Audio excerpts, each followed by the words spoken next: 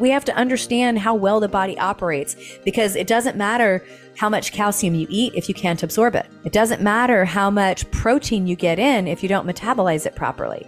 And the ground zero really starts in the gut. So looking at the gut also is really important, because again, we have a lot of people that might be doing all the right things, maybe even taking the right supplements, but are you getting them, right? Are you getting them to where they need to go? Number one, I just covered a ton of genes that may be affecting that and other metabolic reasons why their things may be affecting it. But at the very basic level, understanding how your digestion works, even if you're not symptomatic, is also what I would consider a baseline. So poor dietary intake, poor dietary function and digestive function over time is going to cause a loss of bone mineral density as well, just because your body can't build something it doesn't get, right? Those nutrients are essential. It can't do something that it's not getting, so that's the problem with the standard American diet and why we see such an increase in just all-cause mortality and diseases is it's devoid of nutrients and full of empty calories. So our body is hungrier because it's still asking for nutrients. And we have disease processes plowing around in the background because they're not getting the appropriate nutrition that they really need. Welcome to the Menopause Mastery podcast, a show for women just like you who are ready for more health, vitality, passion, living life with a purpose. I created this show because I knew that women just like me in this second season of life, the season of menopause, are really tapping into their deepest desires. And we're ready to harness our physical and mental health and explore what our true passions are and peel back the layers to uncover exactly what we want out of life. I'm your host, Betty Murray, part geek, part magician, and your new medical bestie with a dash of sass. I love taking the complex science and making it easier to integrate into daily life. So let's join the journey to make this season the best ever.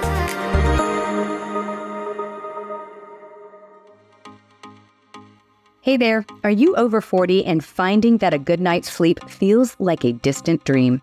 Have no fear, I have cracked the code. I am offering a free ebook, A Woman's Guide to Kick-Ass Sleep, with insights tailored just for you. So, if you're ready to dive into the secrets of sound sleep after 40 and wake up refreshed, zip over to sleep.hormoneshelp.com and snag that ebook.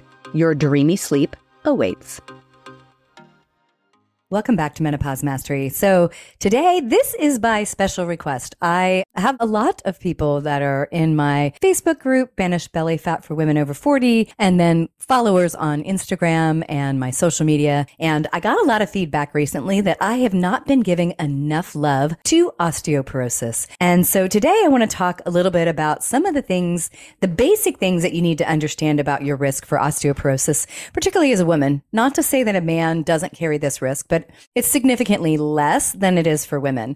And, in our clinic in Dallas and then online as the functional medicine expert for the international organization Bone Coach, this is one of my deep dive specialties is really understanding all the different ways in which metabolic changes, genetic changes, and other things may be contributing to bone loss, particularly as we age.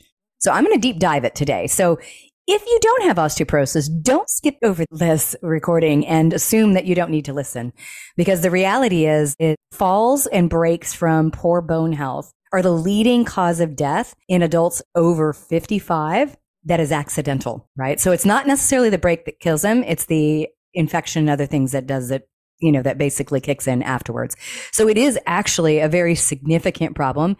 And especially after 20 years of the Women's Health Initiative and women being basically terrorized about hormone replacement, we now have an epidemic of osteoporosis in our population. So let's get into it and let's get down to the nitty gritty on your bones and how to take care of them and what causes osteoporosis.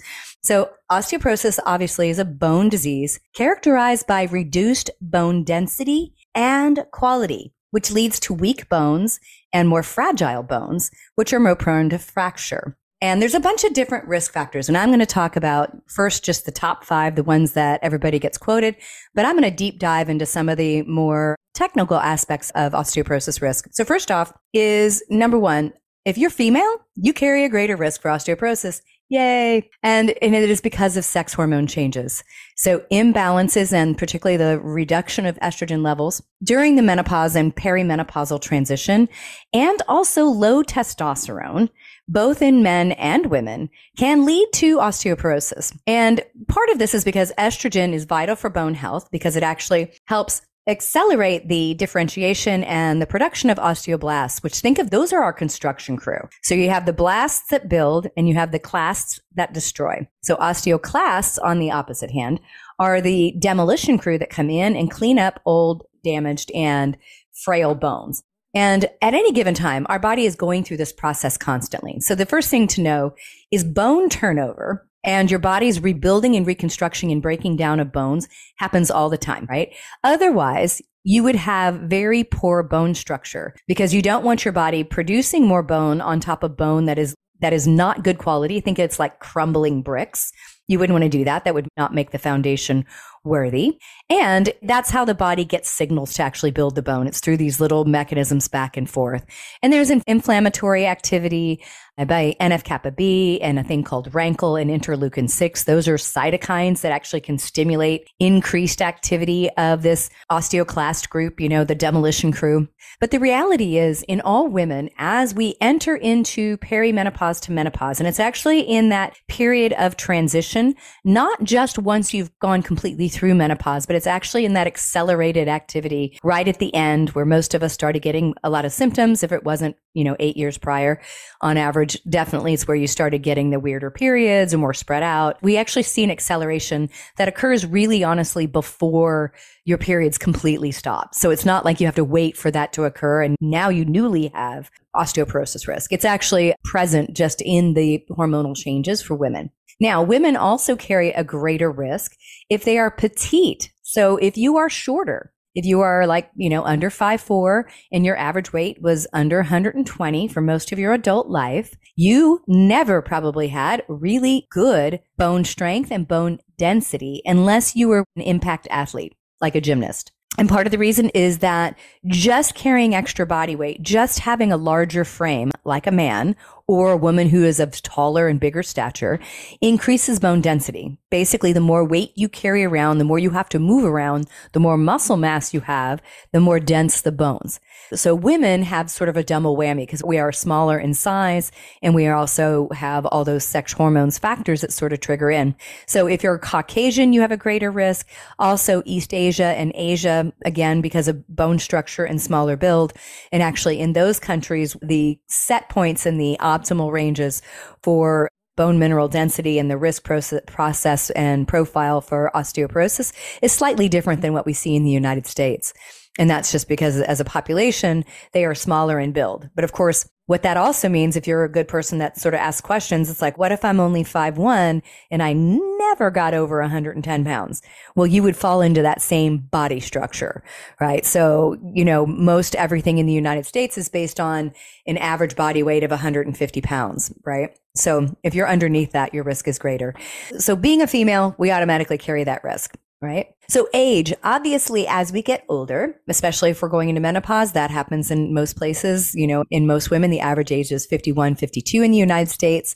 So somewhere in our late 40s, early 50s, we're going to see an increased risk.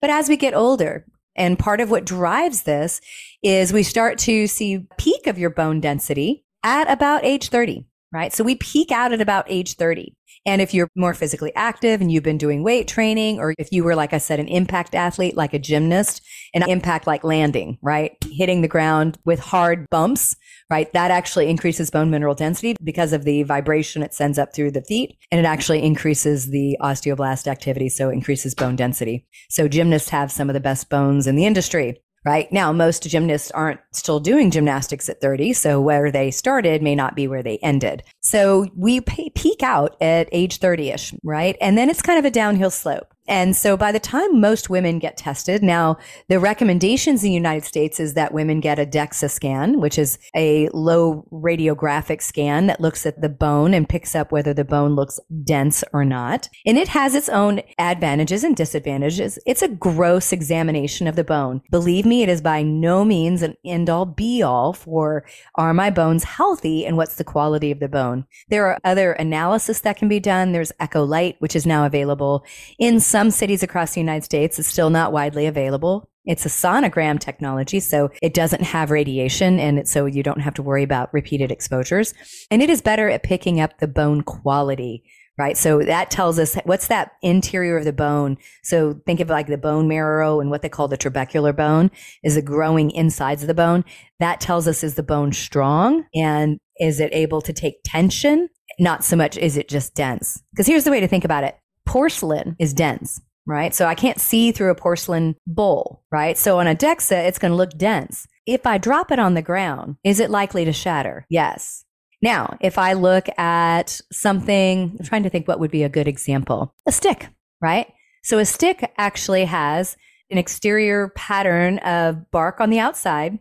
It has the interior rings. And as you get into the inside of the rings on the tree, it gets tighter and tighter, as the rings grow. Every year there's an extra ring, right? But interior of the stick itself off a tree, there's a tight weave there. So think of that as kind of the inside of the trabecular bone. So if I've got a lot of concentric circles that are very close together, I'm going to have very good tensile strength, meaning I can take that stick and I can sort of bend it, but I probably can't break it, right? If you've ever pulled a stick off of a tree and tried to break it just by doing that, it's not easy. It flexes under tension, right? So good quality trabecular bone flexes under tension. Now, the difference between like an echo light is it can pick up the interior of the stick all the way out to the outside, right? The bark outside. A DEXA is penetrating through, but it doesn't quite clearly pick up the quality of trabecular bone. So it's more like visualizing the bark on the outside. It's more like looking at a piece of porcelain. It doesn't necessarily tell you the tensile strength. Can it take force without breaking and shattering? Because that's truly what's valuable. A dense bone that's still highly fragile is not helpful. A good dense bone that is strong and can take tensile strength and flex and groove a little bit is going to be much better. So as we age, we see kind of a loss of this bone. And the other part of that too is it's really honestly because of loss of muscle mass. At the same time that we're losing bone density, we're also losing muscle mass. And this starts to accelerate once we hit 40 and beyond, unless we are actively working to change that. Now, if I'm trying to prevent bone loss and I don't have any high risk factors, like my bone density looks good, don't have stress fractures, I could probably get into some serious weight training, right? Because the truth is, little 5 and 10 pound arm weights and little ankle weights while you're walking isn't going to do jack S to your bones. I just need you to understand that. You need to pump some iron. We need to do some hardcore lifting. Now, if you've never done that before, it'd be a good idea to get a trainer and work with somebody, ideally, if you have osteoporosis, that is well skilled and understands training for osteoporosis, because that's a whole different game. That's why I'm involved with the Bone Coach, because we have experts in every arena that understand those things. You can't just roll into a 24-hour fitness or Planet Fitness and hire the first trainer you see. If you have osteoporosis, you have a high risk of them giving you workouts that are not safe for you, right? So remember that age, loss of bone mass, and loss of muscle mass are all interrelated, right? So the more we hold on to that muscle mass, the more we'll hold on to our bone mass. Now, we also have nutritional factors, right? There's calcium, vitamin D, vitamin K2, microminerals like boron.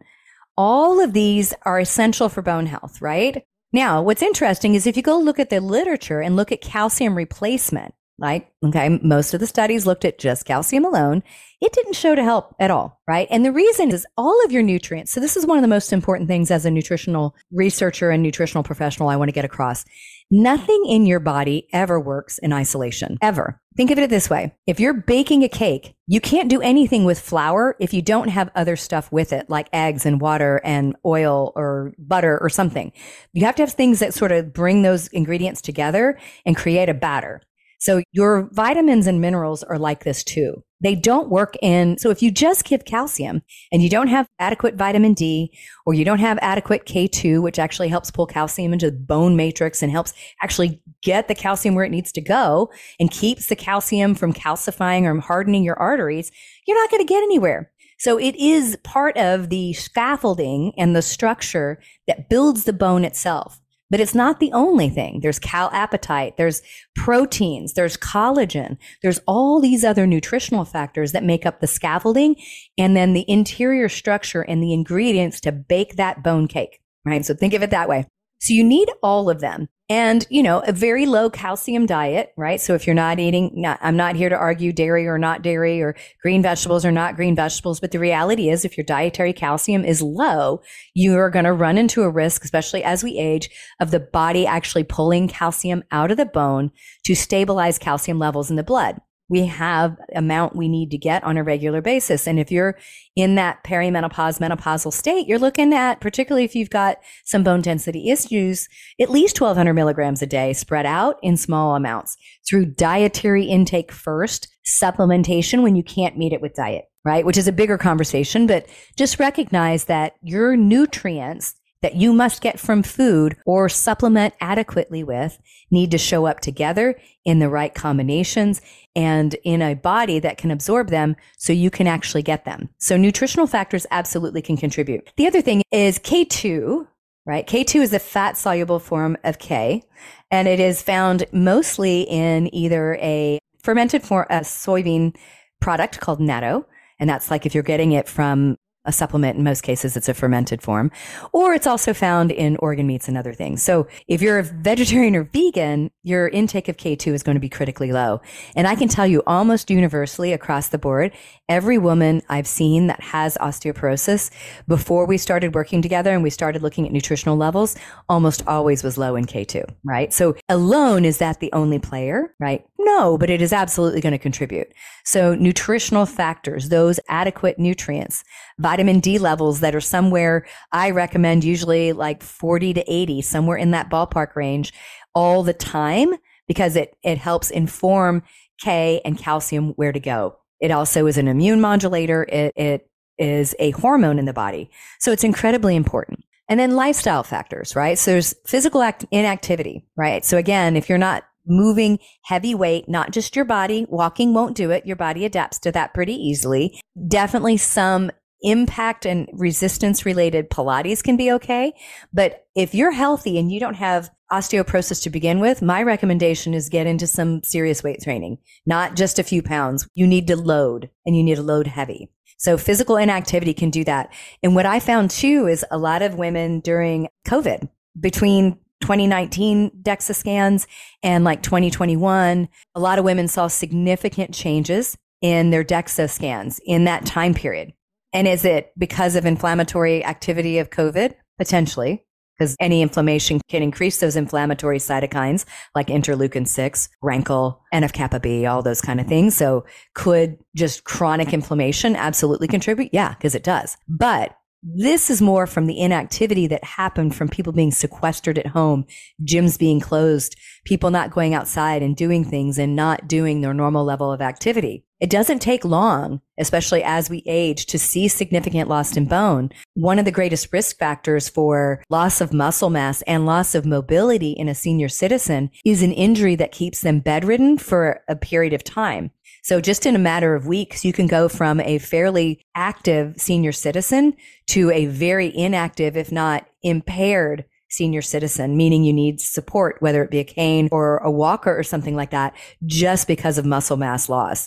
Because you're fighting, if you're not on hormone replacement and other things that basically keep instructing the body to, protect your bones, you're fighting sort of this uphill battle to try and get your body to think that it needs to hold on to muscle, right? Where as we age, that's part of the aging process. So you have to give it all these stimulus that tell it, hey, we need to put on muscle, right? So physical inactivity. Smoking tobacco is also associated with reduced bone density and increased risk of fracture through driving inflammatory response. Smoking is so very damaging. Doesn't matter what kind, even if somebody's vaping. And it increases vascular inflammation, and it increases all forms of cytokines. And that is going to increase bone mineral density problems and loss of bone mass without actually directly affecting bones. So it's not a direct effect. It's a direct effect of inflammatory activities of smoking. Excess alcohol consumption. So especially if we're drinking a lot of alcohol, that can affect bone remodeling and particularly bone calcium balance. So think of the activities of the construction crews, the demolition and the building crews get out of balance. So if I'm, drinking 2 glasses to a full bottle of wine at night because I'm unwinding because life is too stressful, I might very well be causing bone mineral density issues over time because of that bone rebuilding and remodeling imbalance. It leans towards the demolition crew. And then, like I said, low body weight. So anytime you've spent a significant portion of your life being underweight or just on the very low side of the weight scale for an adult female, you carry a greater risk, right? I mean, it's just the reality. I'm barely pushing 5'3", right? So I'm not tall. I just have a tall personality. And so, thankfully, I would say I was never skirting the low end of the low 100s, but I'm also not 5'10" and 170 pounds either. So being underweight and a history of disordered eating. So if there is anorexia, bulimia, orthorexia, which is a form of eating disorder that has to do with eating really, and I'm doing air quotes here, clean, where you're restricting foods and they're healthy foods, but it actually leads to lack of food variety, nutrient deficiencies, and adequate food intake. So even on the healthy side, you can kind of lean too far one way. But if you had a history of that, so maybe you struggled with anorexia or bulimia or something like that as a young person, right? Can absolutely do it. And it doesn't matter if it was 20 years ago, because it could have also been during that very critical 20 to 30-year-old time span where you had the best opportunity to put on bone, right? Because that means you started on the low end of the marker. Certain medications like corticosteroids, so things that we use that are for inflammation and or autoimmune conditions like rheumatoid arthritis, celiac, inflammatory bowel disease, absolutely can cause acceleration of the demolition crew. Some of the anticonvulsant drugs also have been shown to cause bone mineral density changes as well. So medications can also just lead to nutrient deficiencies, which secondarily lead to loss of bone mass as well. So let's talk a little bit about some deeper dive. I want to talk about 2 things that probably don't get enough airtime. So when we look at the functional medicine community, obviously the first list that I just went over is our foundation, right? There's no reason to go look for esoteric things, right? Or more unique causes for osteoporosis until you've addressed these, right? So the things I just covered are your foundation. Those are you have to do those because there's no way to leaky gut repair and fix your bone mineral density if you're not weight training and eating adequately and getting the right nutrients. Okay. So think of those things as my foundation. That's the bottom of my house. So when I stack on top, so there are a bunch of things that can also create changes in bone mineral density that can affect it that are not as easily noticed, right? And often even some of your specialists that are helping you with your bones may not actually understand these mechanisms. So one of them is the genetic implication, right? So there's several genes that can affect bone mineral density, and they run in families. So if you have family members that have bone mineral density, some of these may be part of this picture. So there's a gene called the vitamin D receptor gene, or VDR. It's one of the most studied genes in osteoporosis. This gene plays a role in bone growth and remodeling by regulating directly calcium absorption. So if you have a slow VDR, meaning your receptor doesn't work very well, you're going to have less capacity to regulate calcium absorption from your intestines and your diet. And it has been shown to have an increased risk for bone mineral density problems. I am interested in bone mineral density because I was diagnosed with colitis. Later on, I had celiac. And when I got my first bone mineral density, I was powerlifting at the time. And I'm talking heavy. I'm talking 800, 1600 pounds on a leg press, 4 reps, not just a little bit, a lot. And I loved doing legs and lower body. So I was moving big muscle groups. And I went to get my bone mineral density done because I thought I was getting a baseline. And at the time, I was pretty lean. I was definitely lean, but I had quite a bit of muscle on me. I was very high muscle, 2% body fat. And what shocked me when I got it done, I was in my mid 30s, was that my left femur was already in osteopenic range. Now, I got to give you the honest truth. Osteopenia is not a diagnosis. There is a variability either by +1 or -1 on any of the measures of your T-score that can indicate whether you are slightly above or below the average. And -1 is still considered in normal range. So osteopenia means starting to move that direction, but it is not diagnostic for osteoporosis. Is there a risk factor? Yes. And can it progress? Yes. But it's not a time where you need to address it with drugs. I think that's an aggressive, egregious marketing ploy by the drug manufacturers, but it is a call to arms and a call to pay attention because it means that we're not as good with bone quality as what we could be. So vitamin D receptor gene, very commonly mutated. I have 2 mutations on that gene, and I still work very hard to make sure that I'm getting the right dietary calcium. I keep my vitamin D levels up and my K2, and I give A and E with it because the reality is I'm not that good at that step as maybe somebody else. Now, there's another one that's called collagen type 1 alpha gene. This gene codes for a component of type 1 collagen, and that's the primary collagen in bone. So when this gene is mutated, it leads to defect in collagen structure. So think of collagen sort of as the mortar within the scaffolding that the brick of calcium goes into. So if that collagen structure isn't very robust, I get crumbly mortar, right? It's not going to be very good.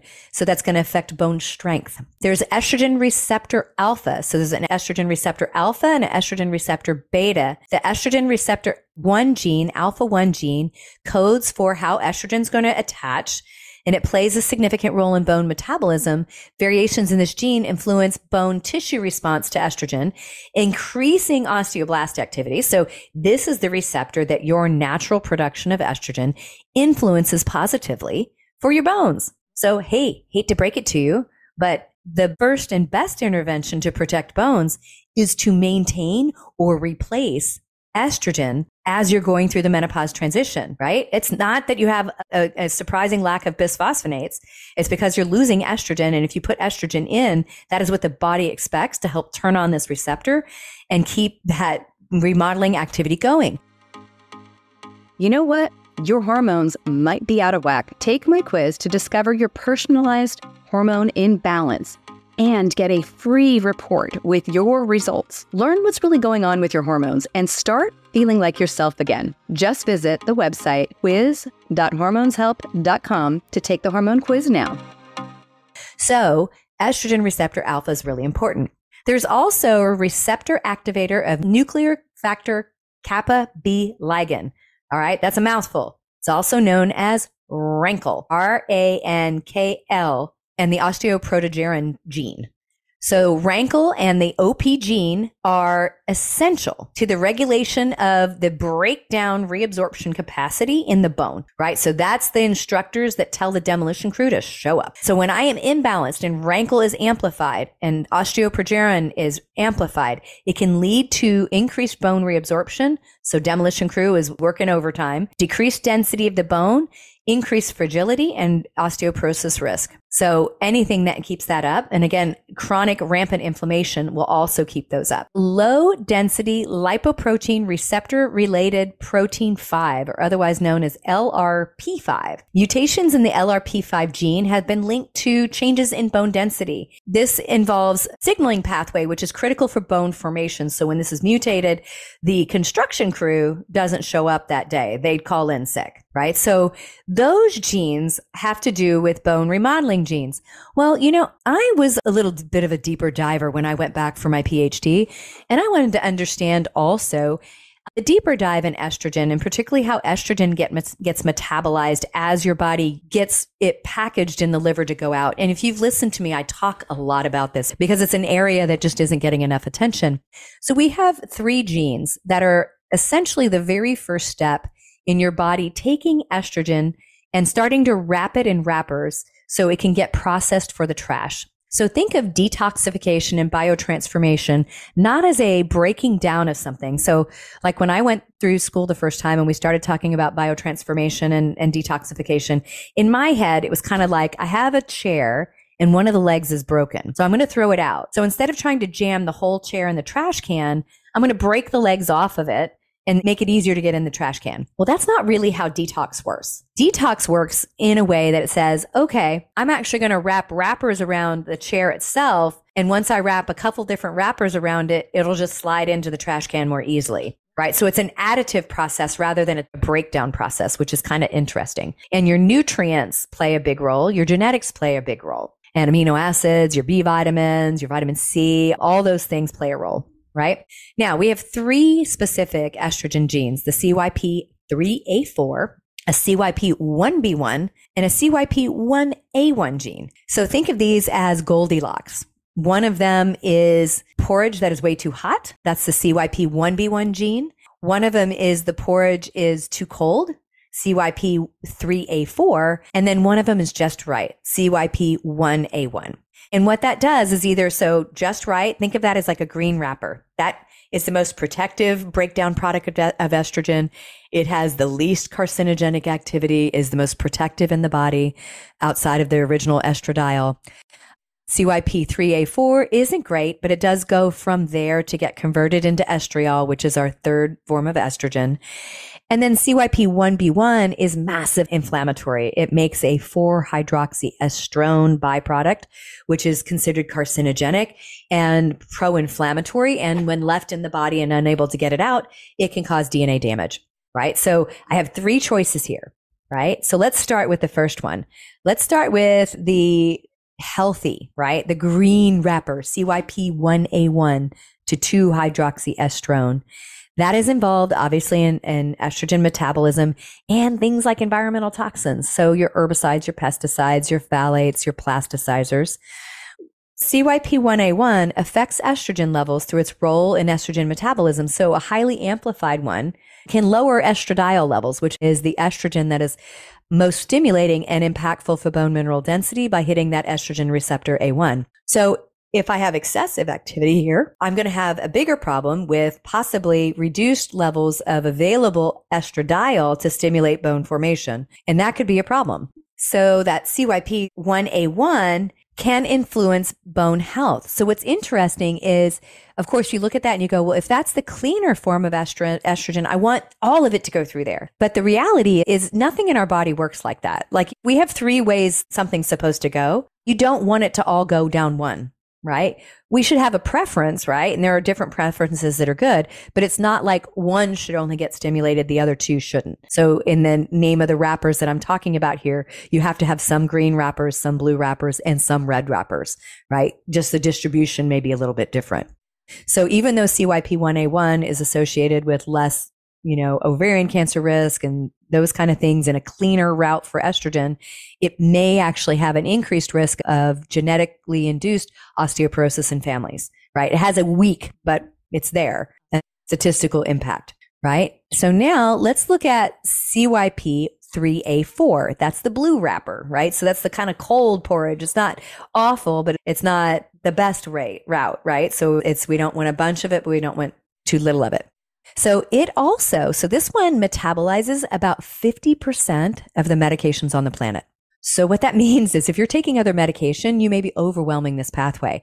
So that you can't ever look at what you're doing in your body and again say, oh, those medications don't matter. They do, because they have to get detoxified or biotransformed in the liver. So 50% of medications go through here. I'm not going to go into those today because I could be on for hours. But the CYP3A4 is also involved in the metabolism of vitamin D into its inactive form. So if I have variations in this gene, it may affect D metabolism, which then influences calcium absorption and then bone health, right? And then obviously if I've got medications that I'm doing that are overwhelming this pathway, because maybe I have 3 or 4 that the doctor has stacked, this may also affect vitamin D regulation of calcium absorption in a roundabout way. And I guarantee you, not a single one of your doctors has ever looked at that, right? But it could be a big deal, right? Depending on how you're wired genetically, what else you're pushing down that pathway, right? These hormone pathways are important. And then we have the last one, which is CYP1B1. This is involved in metabolizing estrogen to the 4-hydroxyestrone pathway. And this is considered your least favorable pathway. And we only want about 7 to 11% of our estrogen passing through this pathway based on research that we have today. So this can affect the overall estrogen level, and it leaves a pro-inflammatory byproduct for hydroxyestrone that can lead to DNA damage. And so it in itself may influence the risk of osteoporosis because it also affects the availability of estradiol and estrone being available to be made into estradiol.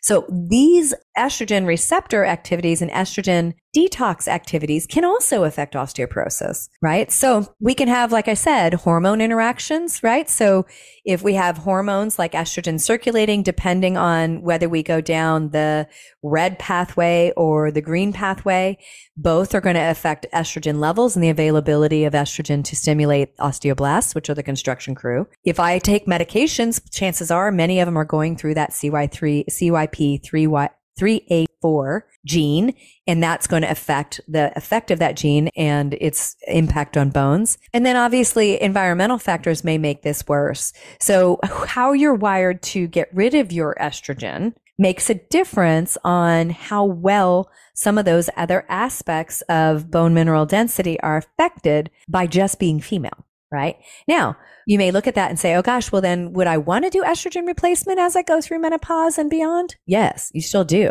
Because the reality is we can actually see what's happening here by doing urine hormone metabolism, either through a Dutch test or a 24-hour urine hormone metabolism. We can actually see what's happening here in dietary intake of things like broccoli, Brussels sprouts, sulforaphane, and DIM and indole-3-carbinol found in your brassica family food all improve those pathways. Things like hops, your curcumin, your citrus bioflavonoids, grapefruit also positively enhance these pathways. Rosemary, caffeine, it's been vindicated, and even adequate thyroid T4 levels, thyroxine, all of those can impact these pathways. So it's not like we can't manipulate this and make it better. So even if you're like me and you have some pretty crappy genes in this pathway, you can still make it better. So our genetics on our estrogen metabolism may also impact my risk for osteoporosis. Now, the other major one I want to talk about is kidneys.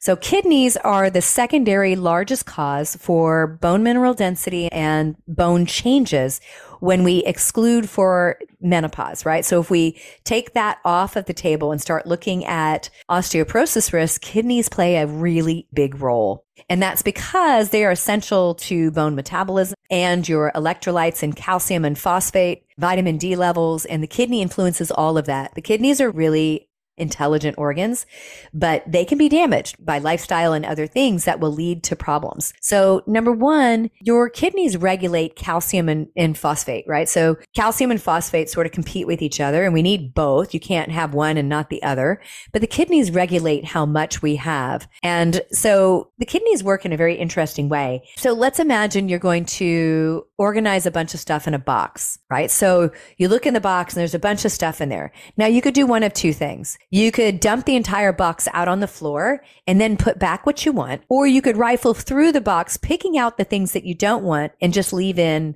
what you do want. How the kidneys work is they are like the first box. They dump everything out of the bloodstream. So they strip everything out and then they add it back. So they regulate calcium and phosphate levels, right? And they regulate the reabsorption of these minerals and maintaining appropriate balance, along with the parathyroid hormone, which regulate calcium in the serum, and calcitonin, which is a thyroid hormone that regulates calcium also. But the kidneys secondarily can affect it. So if I have what they call hypercalciuria, right, where there's excessive calcium excretion in the urine, so the kidneys are overly excreting calcium, that could be coming from the bones, it could be coming from the diet. It's usually detected in a 24-hour urine catch. It is important that if you are going to do that kind of test, that you stop your calcium supplementation if you are taking supplements a couple days beforehand, because you don't want to falsely make it look high because your body's excreting what calcium it couldn't absorb, because not all of it gets absorbed, right? But if you're absorbing calcium and you're not taking it, there could be a kidney problem, and that would deplete calcium in the bloodstream and also calcium to the bone, because the bloodstream is kept very tightly controlled. And so any drop in calcium in the bloodstream is going to cause your body to release parathyroid hormone and basically pull calcium out of the bone.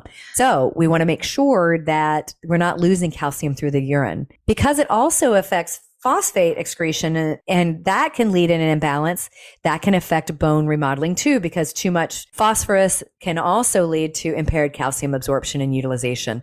So that can be a problem too. So drinking soft drinks and other things leave too much of that in the system, and then you can have calcium loss through the kidneys as well. Kidneys also convert vitamin D into its active form, calcitrol, or 125 dihydroxy vitamin D.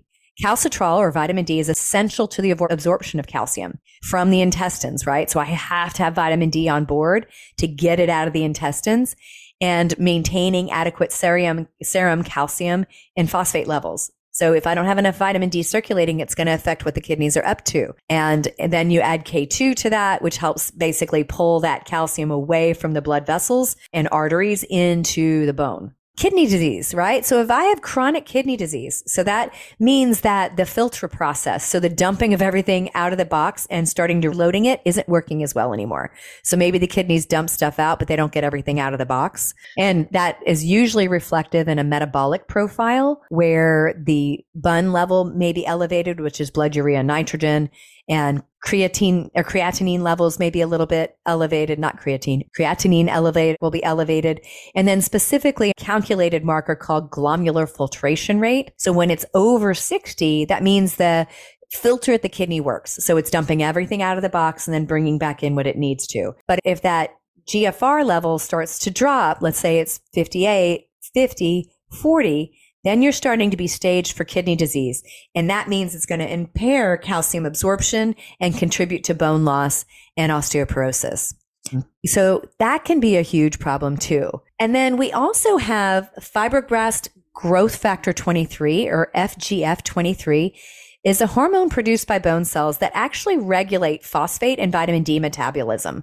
The kidneys are the target organ of this FGF23. And in kidney disease, altered signaling can contribute to bone disorders, right? So we could have alterations in this growth factor that now causes bone loss through the kidney function. And then the parathyroid hormone, like I mentioned, parathyroid comes from the parathyroid gland, which are little round glands that sit on your thyroid gland, and they release PTH. And PTH swings according to how much calcium is available in the bloodstream and this other hormone called calcitonin from the thyroid. So those two regulate it. So they sort of seesaw back and forth. Well, if we get increased PTH secretions because of either a benign tumor or just abnormal function, it'll start excreting calcium from the bone, right? So there is a little relationship between kidney function and parathyroid. And then kidneys also maintain the acid alkaline balance, right? So a lot of people are concerned I'm too acidic. And if I eat too much sugar and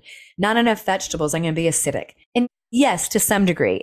Diabetes in particular causes acidity in the body because we have both fat mobilized in the bloodstream and we have sugar and we have insulin resistance and we have pH of the blood goes down. So we become more inflammatory. However, the kidneys maintain acid alkaline balance along with the pancreas excretion of sodium bicarbonate into the small intestines. So there's a lot more to being acidic than just getting green juices and balancing out magnesium in your electrolytes, right? The kidneys maintain it. And if the kidneys are impaired and affecting the actual filtration in the body, we are going to be more likely to have abnormal acid alkaline base and also increased risk for osteoporosis. And so kidneys can play a significant role. Now, the very last one I want to talk about is more in line with the functional medicine community also. So obviously my team, when we're looking at people with osteoporosis, we're looking at all of this. This is round one of let's figure out why we're losing bone, because the reality is it's never just one thing. It's just like anything else. Think of your body as like a bucket and we have a bunch of faucets feeding the bucket.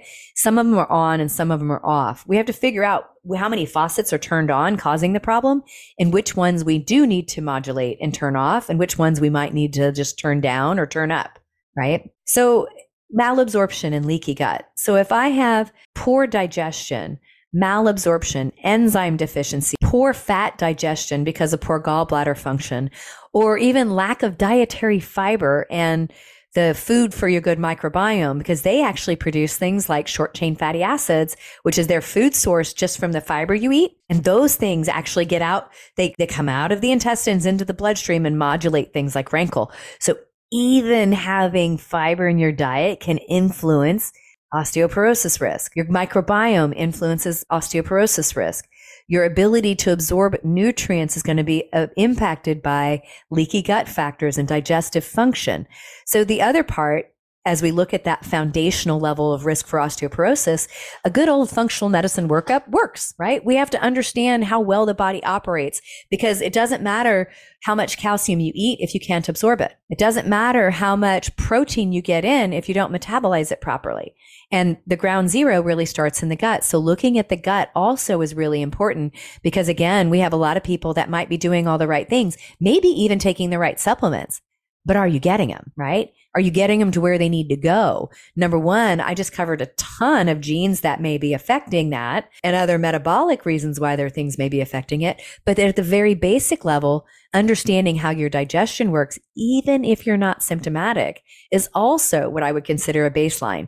So poor dietary intake, poor dietary function and digestive function over time is going to cause a loss of bone mineral density as well, just because your body can't build something it doesn't get, right? Those nutrients are essential. It can't do something that it's not getting, so that's the problem with the standard American diet and why we see such an increase in just all cause mortality and diseases is it's devoid of nutrients and full of empty calories. So our body is hungrier because it's still asking for nutrients. And we have disease processes plowing around in the background because they're not getting the appropriate nutrition that they really need. So to sort of recap here, there are a lot of reasons why somebody, and particularly a woman, may get osteoporosis. Men can too. So as men age, bone loss can happen, particularly as they lose testosterone. Men on testosterone therapy who are given estrogen blocking drugs can also get osteoporosis, because again, we need estrogen to stimulate the bone building process. Testosterone does that, but not as strongly.